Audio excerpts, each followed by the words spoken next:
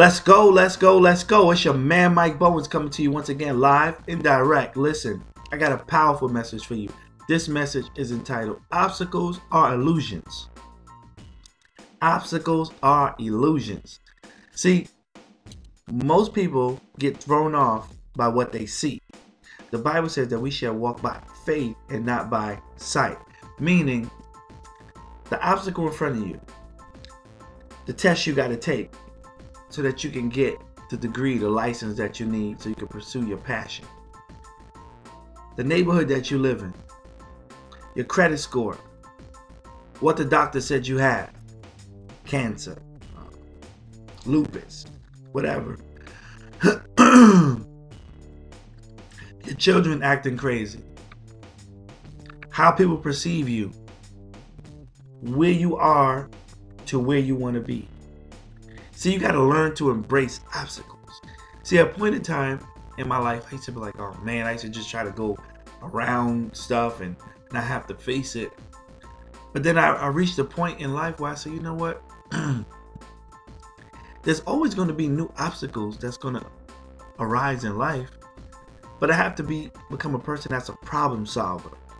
I have to become a person who embraces the obstacle and learns how to overcome them, learns how to, destroy them, dismantle them. Because if you don't, that same obstacle is going to keep coming up in your life over and over and over.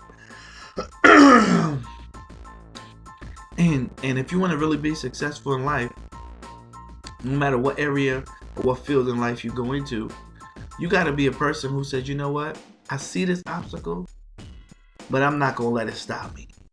And to be honest with you, some obstacles are smoke screens that the devil throws up to hope that you don't even go towards it. See, we've been taught there's so much competition out there in the world. There's competition in China, there's competition in Japan, there's competition in England, there's competition in the United States. You got to work even harder. Yeah, you got to work harder. But some of this stuff that people are teaching is not true. Because the fact of the matter is, you do a study, most people do not read one book a year. So you mean to tell me, if I just read 2 books a year, now I'm going to be smarter than the general population? Oh yeah, because they don't read. Most people don't read. And if you don't educate your mind, then you will stay at the level that you're on. So I can determine what your next 5 years is going to look like. It's going to be a culmination of the books that you read and the people that's closest to you. And so if you're constantly around people that's Debbie Downers, constantly people who don't want nothing out of life, constantly around people who just constantly complaining, nobody knows the troubles I've seen. Nobody knows the pain I feel. They sing the same song, different day. Different year, they singing the same song, And if you're not a person who's constantly educating your mind, elevating your mind, and reading autobiographies and studying documentaries, see, because there's nothing new under the sun. You may never get to meet the most successful people, but you can read their books, and they're always waiting to have a meeting with you to tell you what they have learned and how you can do it and how you can do it even better. See, and so the obstacles that you're facing are only obstacles when you don't have the information on how to overcome it. It's only an obstacle when you don't know how to do better. You ever heard the saying? You will do better when you know how to do better. And you hear people say all the time, I'm doing the best that I can. They're not lying. They're not lying. But just because you're doing the best you can don't mean that that's the best way to do it.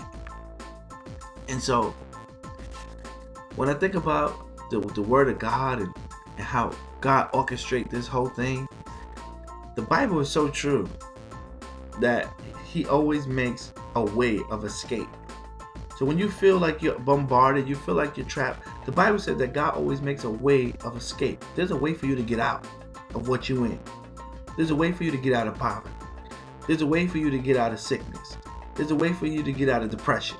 There's a way for you to get out unhappiness or sickness, or right. There's a way for you to get out of being a hater. And let's just stop right there for a moment. A lot of people are haters.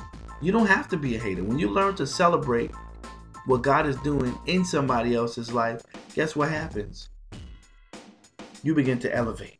You begin to be freed to live in your purpose, to live in your destiny. Because God is not a little God that he would give this person this much ability and give this person no ability whatsoever. Everyone has a genius within them. Everyone has talent within them. Everyone has giftings within them. But as I said before, and I'm going to continue saying this, most people look on the outside, what this person's doing, what that person's doing, and they're not looking on the inside of them and say, what can I be doing that line up with my gifts and my talents and my abilities, right? So therefore, there's no jealousy. There's no hatred, because you're doing what God put you here to do, and I'm doing what God put me here to do, and we're both necessary, right? I need what you do, you need what I do, and together we feed off each other and make this world a better place. And so every obstacle, I want you to see it as an illusion. It is not real. It's a smoke screen. Yeah, it's there. Yeah, we hear what the doctor says. Yeah, but I could change my diet. I could put prayer upon it, right? I could call forth the elders of the church and let them be anointed with oil and pray over you. Trusting by faith that God's going to heal your body, you don't have to be sick no more, right? You can start juicing, change your diet, stop eating fried foods, stop eating those French fries, right? Have a better diet, fruits and vegetables, baked foods, right? And you can heal thyself. You can reverse sickness. You tired all the time, well, you can find out what minerals and vitamins you need to put into your body so that you can have the right energy. See, I've learned that obstacles stay obstacles when people are lazy. Did I say it? Yeah, I did. It stays there when people are lazy, when they just want somebody to pacify them. Oh, it's okay. You're going to be all right. I understand. They don't want to take out the time. And we live in the information age. They don't want to take out the time to go on the computer and research. Why am I tired all the time? Why do I feel sick?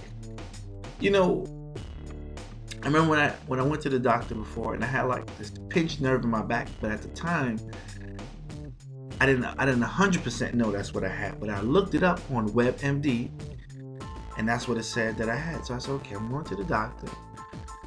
He asked me what my symptoms were. I told him. Now at the time, the room had a glass window, and you could see directly to where the doctors were. They had like this office that was surrounded by glass. You could see all inside the windows. The doctor was on the computer looking up my symptoms on the computer. I said, so wait a minute, he doesn't know? He's just doing what I did? So he came back in, he says, oh, you have a pinched nerve, and it's all typed up on the paper that they printed up. I said, I did that myself. So what was the point of me coming here and sitting here for 3.5 hours for you to tell me what I already knew? And so every obstacle is an illusion. Don't allow what you see, don't allow what you hear, and don't allow what you feel to contain you, to stop you from moving forward in Jesus' name. This is your man, Mike Bowens. I'm signing off until next time, and I'm saying be blessed.